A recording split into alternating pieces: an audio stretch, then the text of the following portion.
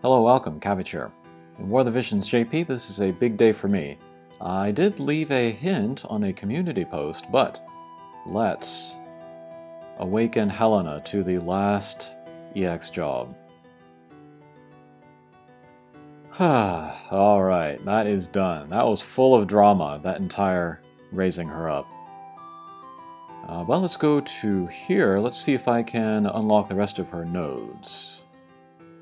Okay, AP up, that's good. Magic up. Okay, last 5 levels here. And then, last attack, level 120 attack. Non-elemental magic attack for medium damage, 100% hit, and a little bit of range. Single target. So let's get that. Awesome. And then, let's raise her levels. Great.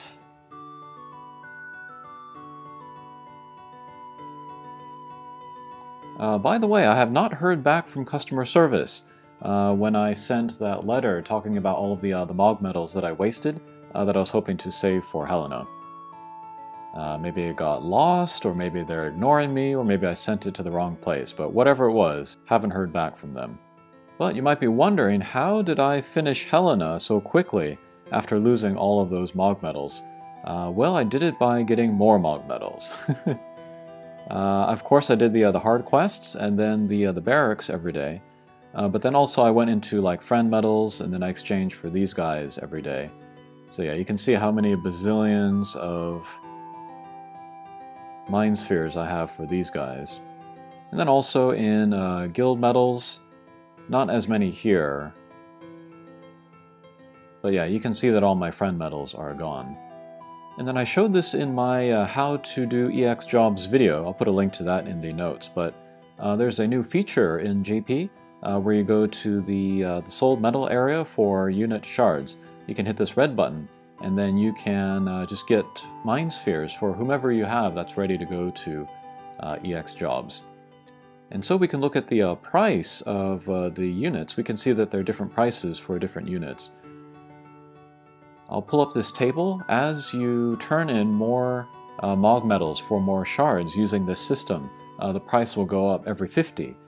So we can see that her shards, they cost 16 per, means that I've gotten all of these shards on the 1 to 50 tier, on the 51 to 100 tier, and the 101 to 150 tier. It gets pretty expensive as you get up there. Hopefully this feature comes to global soon. And then, in talking about these units, I prefer to use the term double price rather than double cost. There's already an instance of the use of the word cost, and that is this right here.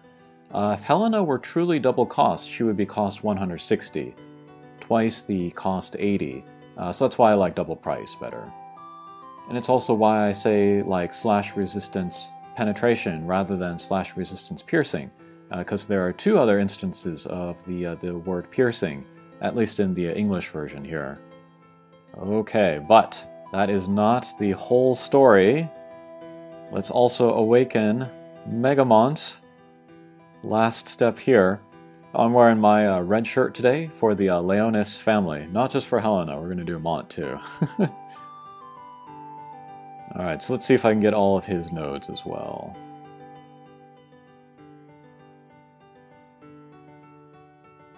It's funny, yesterday I had a script all written out talking about how I was like bummed or like burned out working on these cost 100 units. But this morning I woke up and I got the final shards for both characters, and it's like a big weight has been lifted off of my mind. So I'm feeling much better today. Okay, but we got the final nodes for Megamont. Again, AP up, HP up, final 5 levels, and then here a TP skill. For 3 turns, we'll raise own, defense, and then CT gauge. So yeah, not super necessary, that last skill, not like Helena. So I was happy to leave him at 115, and I was fully prepared to do a level 115 review video of Megamont, because he'll probably be coming out pretty soon in Global. But we can do the extra good like perfect review of Mont, level 120, so that would be cool. Alright, there they are, Charlotte, Helena, and Mont. These are the first Hatcher units post-EX jobs that I have gotten to 120. You look at all of my other 120 characters, they're all legacy characters that got EX jobs after they were released, so this is pretty great.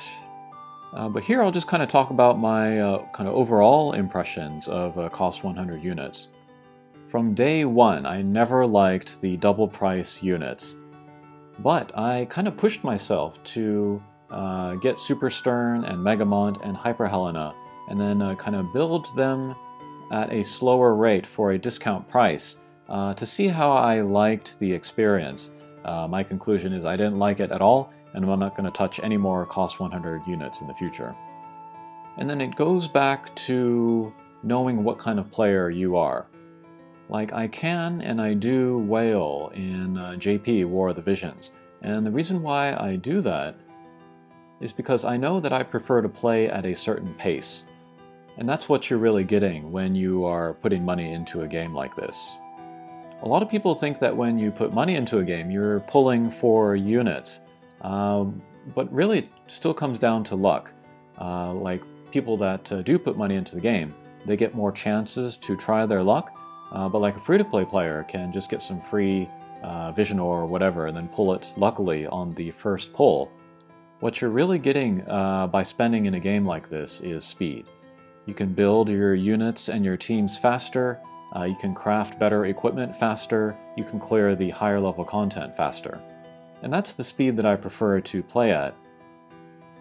I've said this before, but I don't enjoy playing my free-to-play account just because it is so slow.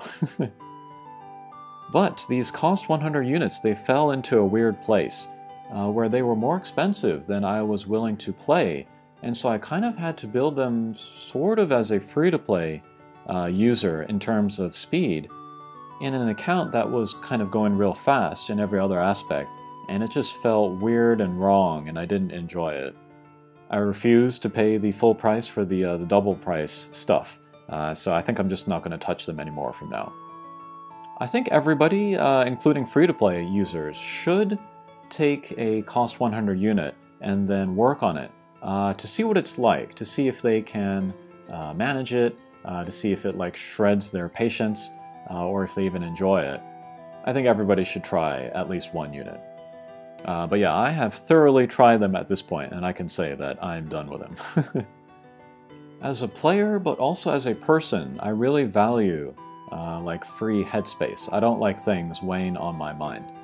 And so like working on a cost 80 or 90 unit over 2 weeks, I can handle that. But working on a cost 100 unit over the course of months is just too much. And then working on 2 at the same time is even worse. I can't recommend that. And so what I would prefer is that Gumi and Square would just stop with the double price stuff completely. But I know that that's probably not going to happen. But if they went back to the old way, where like every 6 months they released a cost 100 unit, I would be okay with that. Pretty soon there's going to be the 1.5 years anniversary for JP. I expect they will release another cost 100 unit at that point. That would be okay. I just want them to stop with like, you know, the first of every month release a cost 100 unit. Alright, so that'll do it for this video. This is just kind of a show-off, an announcement. After this, I'm going to make an arena team using both Megamont and Hyper Helena, do some fights. I'll try to put up a video of that soon-ish. And then I will do a level 120 review of Mont in the coming days. Alright, thanks for watching, and we'll see you again. Take care.